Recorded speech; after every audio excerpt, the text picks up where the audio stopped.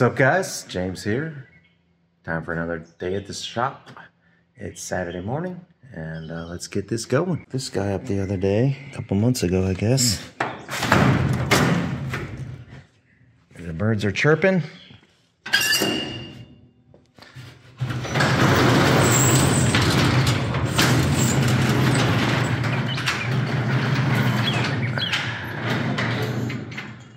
Nice view of the lake down there.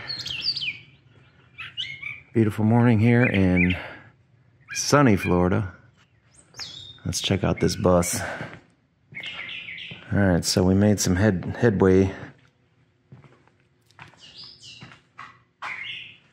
Let's get at it.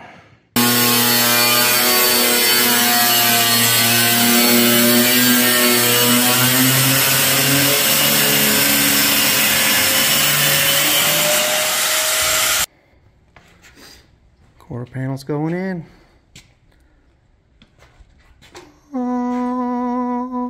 Let me get that on video. This is a lot of work. I don't know whose idea this was. Alright, well, these corners are kind of a pain, but some measuring and clamping, we're ready to make that cut. I'm putting this on, make sure that this is nice and level. That this point, and this point are all on the same plane, and then I'm looking across that one over there. You can see that's nice and level. And then we measure down at the bottom up to there, 21 1/4. And then we got the straight edge on here too, showing that. So we're nice and straight off of there. All right, and then we got rid of all that nasty rust that was here too. I got one little fill piece to go there. That's gonna be exciting. All right, we're making headway on this bus here. I got these other panels on this side set up. So this is ready to be final trim. This one needs a final trim in, but we got everything clamped. We got a nice straight edge on there to make sure everything's good. That eliminates all that old rust. And then I gotta make one panel and put the gas filler back in there. And then we got the inner fenders all done in there. And over here, we got that fender's all done. I still gotta grind down the welds and stuff, but that worked out pretty good going right along that brace there. And so plenty of room for some big wheels someday or whenever. Boy, what a project though. What a project. More panels to weld in. Can't wait to get some paint on this thing though, I tell you. Alright, so I haven't been doing much filming here, but here's the corner installed, and I'm just getting ready to make my final cut along here. I got it all fitting real nice down along there. It's nice and flat. This is measuring real nice here, nice and square. I measured down from up there on both sides, and I'm within like a 1/16 of an inch. Got the gas door to go back in. But coming along, trying to get this back with this sheet metal down here. It's been actually months and months. But let's go. Guys, when you're cutting your panels, use the real thin blade. There's either the 045. It is super thin, so when you're making this cut here, you're not making a huge gap. You're just making this thinnest gap as possible.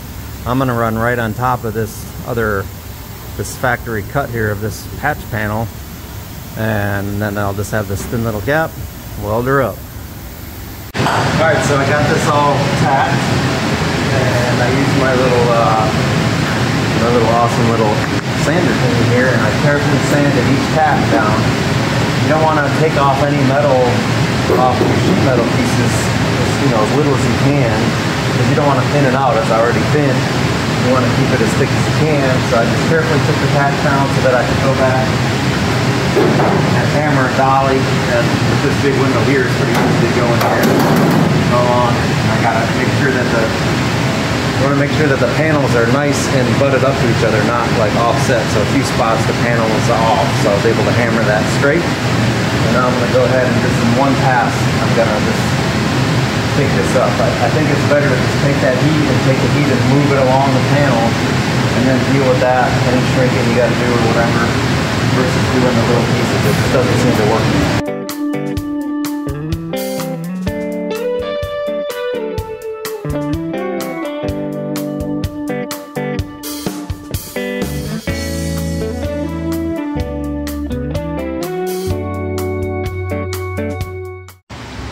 Alright, not the prettiest thing, but it gets the job done. Definitely have some serious warping, like it's sucked in here, and so I'm going to be having to do some hammering and dollying to try to get this thing close, but I still have all that to do too, so this panel's going to be a mess. Alright, so I feel like this episode's already too long, so I haven't really been filming much, but we just got this all spotted in along there with the spot welder. Eric's working on the tray right now, the battery tray, and I am over here working on this seam. This panel ended up being, this fender, about 1/4 inch too long, so we opted to keep the flange end on that end, the spot weld along the seam, and then here it was overhanging 1/4 inch. I just ground it off, and I've been going down and using the MIG and just MIGging in like I have here about every 1/2 inch.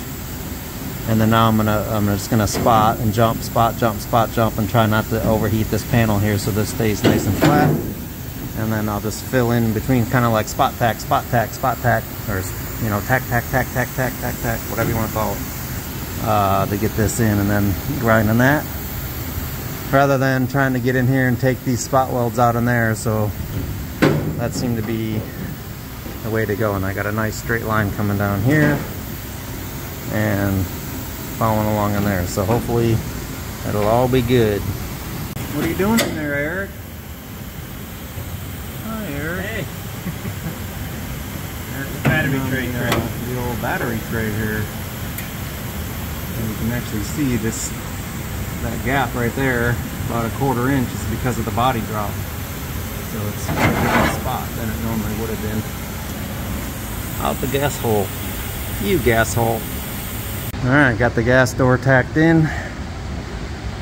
Got a nice straight shot to the gas tank.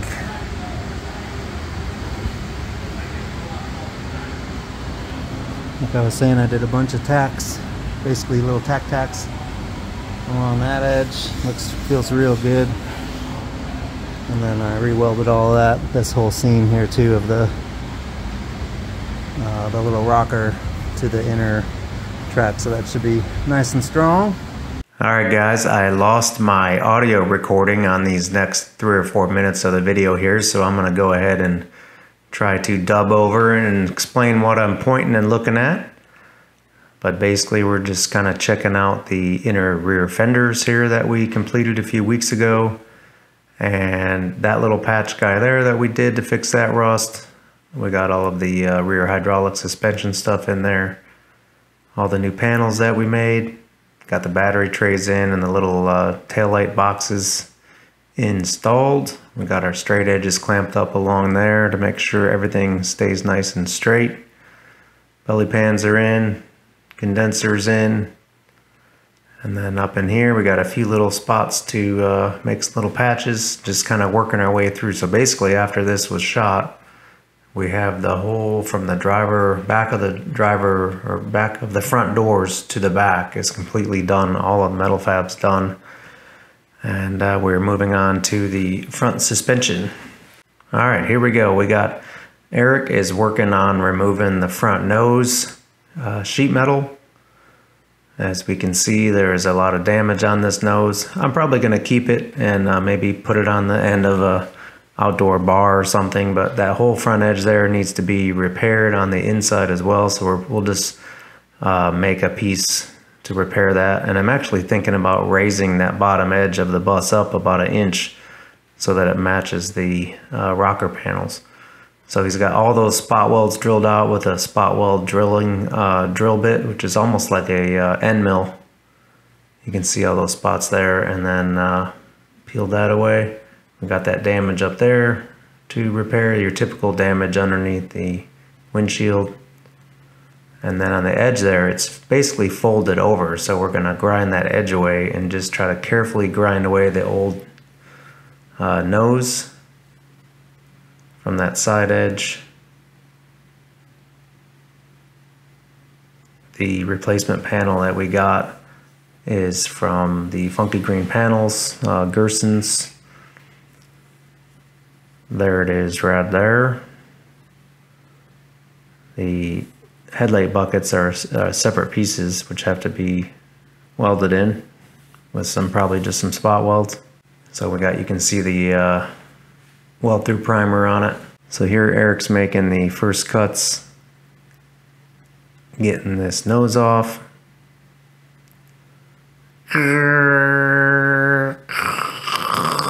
Eric doesn't like wearing a face shield, even though he almost cut his front lip off with a grinding wheel once.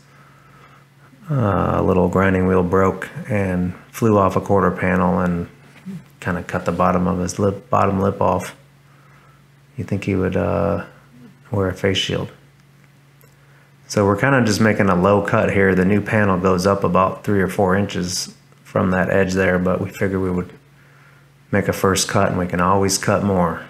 There is multiple layers there, so you're just trying to cut through just the outside sheet metal layer and not any of the inner support. Take your time on that and just you can kind of go by feel and get through that first layer. And so here's where we have the edge peeled over, and you can see here you have the bottom piece, which is the curled over part, the middle, which is the inner panel, and then the outside one is the outer panel. So basically you're just kind of grinding it away to break it apart, and then you can just go in and just peel off that inner piece. So he's just carefully taking his time. He's actually, see how he's holding the grinder? He's holding it actually kind of just on the top edge, and so that way he can really see it when it just pops away. So you don't want to grind away any of the inner edge at all, or the inner support piece. So just take your time there, and you will get that old nose released from there. And then there's little spot welds there I'm pointing to on the inside that you have to take a chisel and just get that little strip that's left and get that off of there. And when you're putting your new panel on, you can spot it back on, or you could do panel bond. So you can see here how this panel has like about a 1/2 inch crease on there, and that's so that the nose can pop over that inner support structure, and then you got to hammer and dolly that edge over. So that whole seam will have to get bent over about more than 90 degrees, about 120 degrees maybe. Yep. See my little finger? Just like that. Bend that edge over right on that crease line. And you may even have to kind of recreate a new line, and you're probably going to want to put your doors on and off a couple of times to make sure that that seam is good. So what we're looking at there is all of this like wool wax type of stuff that Z-Bard or something. This was up in Kentucky. So it had some sort of, aftermarket undercoating, wool wax, some sort of, waxy stuff sprayed, here and there. And, the areas where they did it, it really worked well. We can see some of the rot on that air box there. But that whole air box and everything, other than these spot welds all along in here, it's basically just kind of floating there. It's got the little side pieces, and then those the vent parts that are holding it in place. Who knows what the hell I'm talking about here? Seems like we've looked at this about 10 times already. Oh, we got that piece in there now, that little rectangle down there.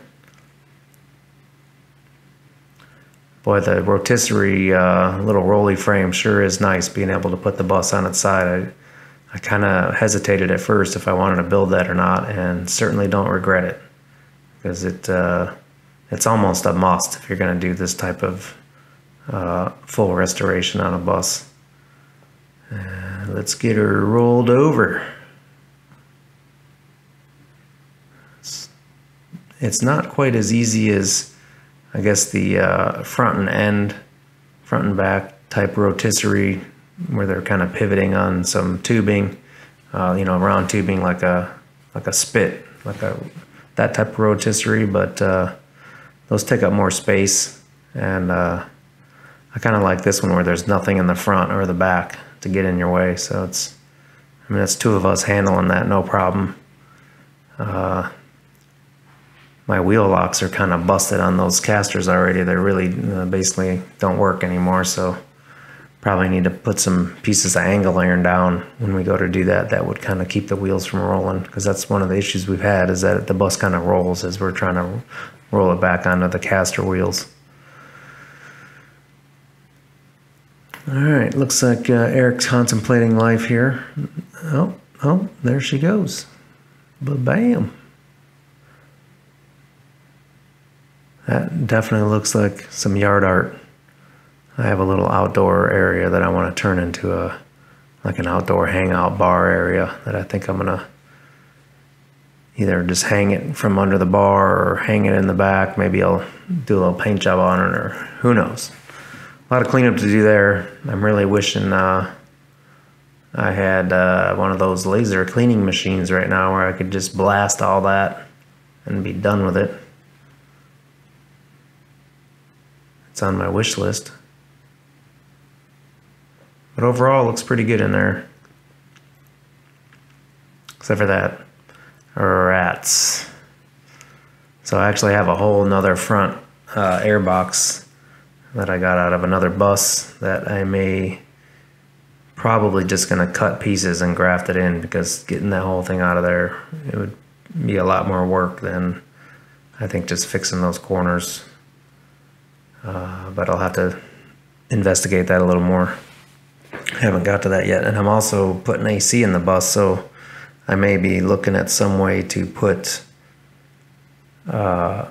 graft into that air box a little bit so that the AC fits really good. All right, so these little chisel things got off Amazon. They work really well. Actually got 2 or 3 pairs of them now for prying away the spot welds.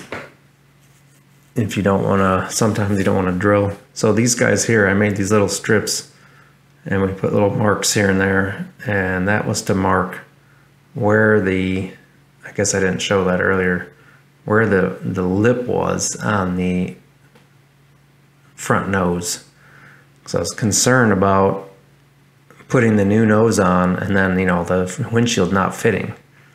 So we made, I think, 4 of those strips, and we marked where they go, and then they clamp up at the top edge and you can swing them down, and then when we're putting the nose on, we'll use those to make sure that the nose panel isn't too high, where all of a sudden you go to put the windshield in and you got the whole thing done and in there and the windshield won't fit, because that would really suck. All right, so repairing this little rusty spot here. This was the only spot on that upper lip that needed to be repaired.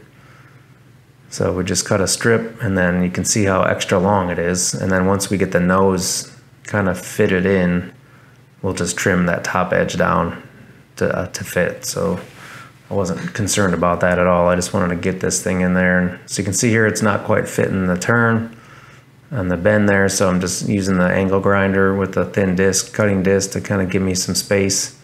And then now it fits in, tack it in, and then I'll finish welding that up, hammer and dolly a little bit. And it's actually a little bit laid back, a little bit too far, I realized after. We stuck the nose on there, so I'll have to, I'm gonna have to probably use the stretcher, and I'll just hand hold the stretcher up there and stretch that out a little bit to get it to come out toward the front. All right, quickly welded that up with the MIG, no big deal. It's all gonna get ground down a little bit and covered.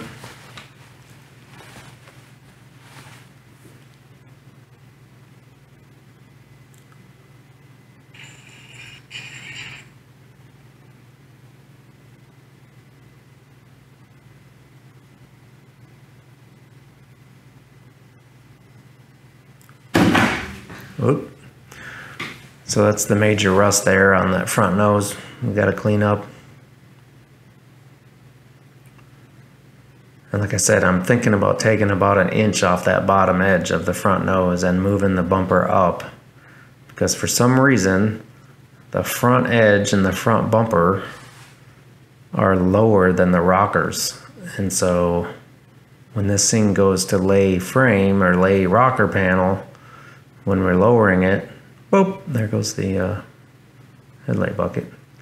Ah, look at that. New nose.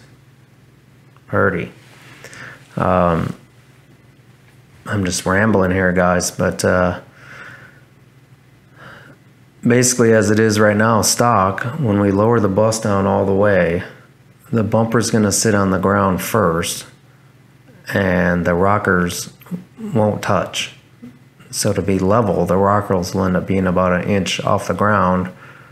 And then if you lower the rear more, it'll kind of go at an angle. And so the rockers maybe will be touching at the back, but will be a gap at the front. It won't be sitting level just because of the mere fact that the front dog legs coming down in front of the wheel wells and then the front nose are about 1 inch lower than the rocker panels and the whole rest of the chassis. So I'm thinking, since I gotta redo that front edge anyways, and putting the new nose on anyways, that I might raise all that stuff up, and so the bus will sit absolutely flat when it's on the ground.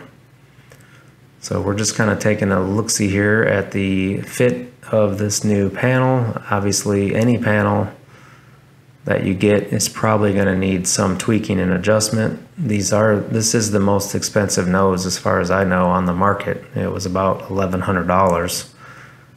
With the headlight buckets for the 68, 69, and I guess maybe 71 low light bay windows, early bays, and which is a whole one piece. As you can see, I've seen where they have a bottom strip. It's about 6-8 inches of the bottom edge, and then you can use a later bay front nose, and you got to graft in the bottom edge.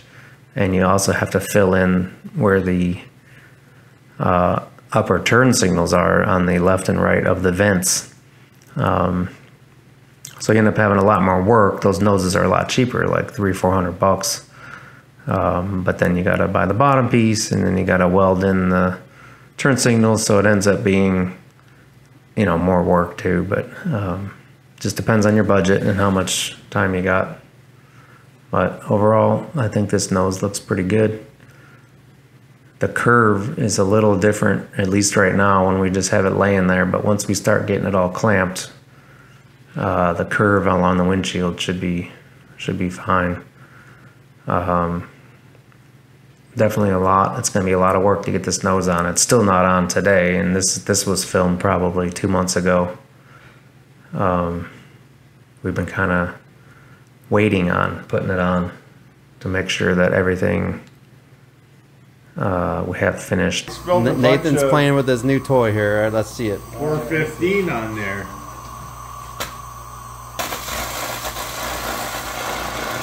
I mean, you could probably go pretty quick if you wanted to. Yeah.